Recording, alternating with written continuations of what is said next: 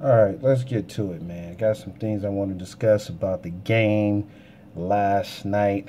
LeBron James, Cleveland Cavaliers, Golden State Warriors. Now, got some issues, man. I'm a LeBron fan. Everybody that know me knows that I'm a devout LeBron fan. I've been watching this guy, since his inception of coming out of high school into the NBA. So let's just get right into it, man. I'm really disappointed in LeBron James and in his effort last night. Now, a lot of people will say, oh, well, he had a 40-point performance. And that right there speaks for itself. That's greatness. Look, I'm not concentrating on his 40-point effort. I'm not worried about that. What I'm concerned about is the ability to lead, or shall I say the inability thereof, to lead his young basketball team to success. Now, a few people may say, well, he has James Jones over there, he has Sean Marion, he has Perkins. These are guys that are all champions. They should be able to fix what's going on. But they're not involved really in the intricate part of the offense. I mean, they're in when they need to be in, but they're not in to really make some noise. I mean, they're just in. But here's my thing. LeBron James is responsible for everything. He's responsible for how this whole thing plays out. And what I mean by that is that he is the one that orchestrated this whole thing. You got David Blatt, who's pretty much a rookie coach, in his first year in the NBA. And it's LeBron James' responsibility to shape the mentality of this basketball team. It's his responsibility to do that. I mean, if you have a young basketball team, guys that have never really been through the whole 82 grind season and then go into the playoffs and play the best of 7 series. I'm not saying that they play the best of 7 throughout the playoffs, but if you do, that's basically 100 games, that's played. So let's just talk about it. I mean, we're going to talk about the Golden State series. We're not going to just talk about the playoffs. We're going to talk about the Golden State series alone. I mean, for one, everybody on that team is a mismatch going against LeBron James. There's nobody on that team that can guard LeBron James one-on-one. And you put Draymond Green, of all people, on LeBron James. That's a mismatch. But the reason why he's having success against LeBron is because LeBron he calls for the ball in the low block a lot of times. And when he's on the low block, he doesn't just catch and go. LeBron James will catch and he'll start doing his triple threat moves. He'll start jab stepping and then he'll try to go. When you do that, anybody that's played the game of basketball knows when you start doing that, you give the opposition too much time to think about what they're going to do defensively against you. Even if it's not a move to shut you down, they still will cause trouble for you when you get ready to shoot the basketball. So this is some of the reasons why he's missing a lot of shots. A lot of them he's making, but a lot of those he doesn't even need to take if he would just catch and go. I think him and Carmelo Anthony are two of the most prolific basketball players, especially in the low block, having the ability in the triple threat to get around guys and do things, but they just won't catch the ball and go off the low block. If he did that, he would put himself in position and get to the line every time. Now, you would say to yourself, well, he hasn't been getting calls thus far, so how is he going to get calls now? Well, anybody that's ever played the game needs to know, and this is another thing that I got against him, is that you got to play through the whistle. You've heard this all your life playing basketball. You've heard it.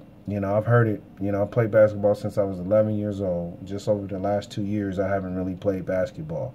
I've had some injuries and things like that. But what I'm saying is that, it's your job to make sure that you educate your team on playing through the whistle.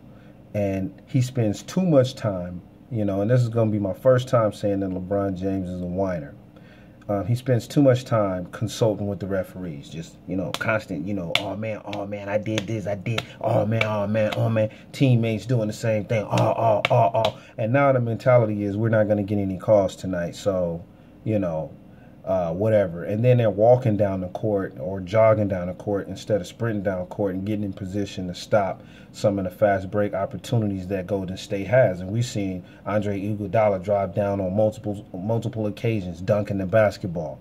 You know, it just doesn't make any sense for the team to carry that mentality if the leader is constantly, I don't want to use bad language, but if the leader is constantly getting in his teammates behind and letting them know that they need to get down court and focus on the next play and stop concentrating on what the referees are doing and not doing. What guys need to understand is this: when you go into halftime, you're talking about the referees, you're talking about players, you're talking about what dirty plays they getting away with, you're talking about what strategies they have, you're talking about all of this stuff. Look, referees are getting together and doing the same exact thing. When you constantly are going to the referees and you constantly are complaining to the referees about this and that, they talking about you during halftime. They talking about you.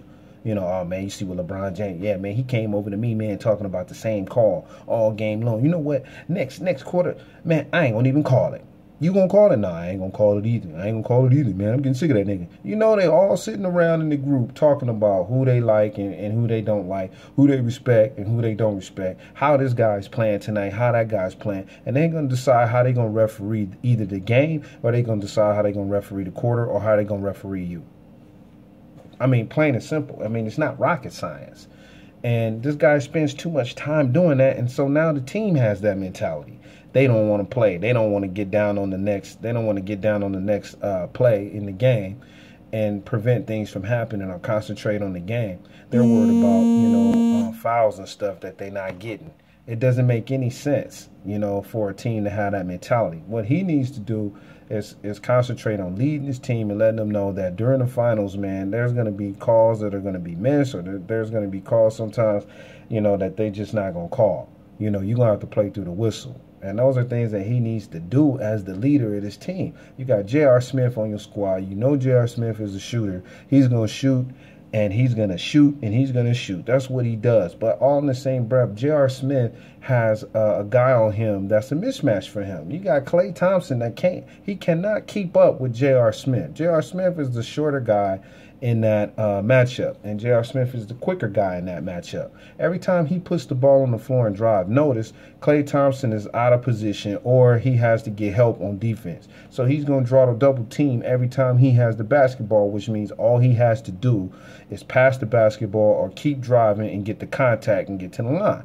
Now, if you ain't going to get to the line, at least draw the double team and open up the floor for Iman Shumpert, open up the floor for Dellavedova, open up the floor for Moskov, open up the floor for LeBron. Now, I noticed in the last game when Moskov came in and J.R. Smith put the ball on the floor, he drove on one play and he passed it to a wide open Moskov, and Moskov dunked it.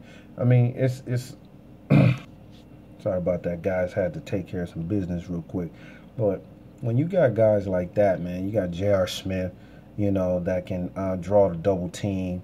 All he has to do is be a facilitator for a while, and that's going to cause Steve Kerr to have to make an adjustment on defense against him. And what that's going to do is they're going to start trying to lock down the paint on a guy like J.R. Smith. They're going to try to lock down the paint on him every time he drives.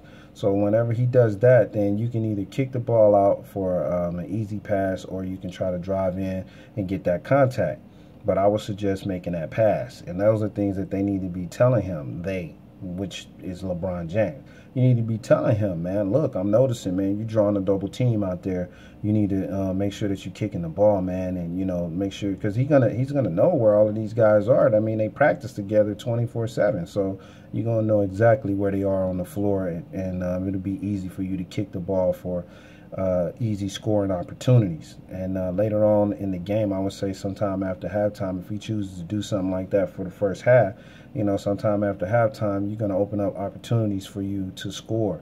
I mean, the guy hit, you know, got 11 points in 9 minutes. I mean, dude, I mean, you need that 9 minutes, that 9-minute scoring run in the third quarter, late in the third, or early in the fourth, or late in the fourth. You know, you need those opportunities. So if you driving early in the game, it's going to force them to have to lock down the paint, which means it's going to be guys wide open on the outside.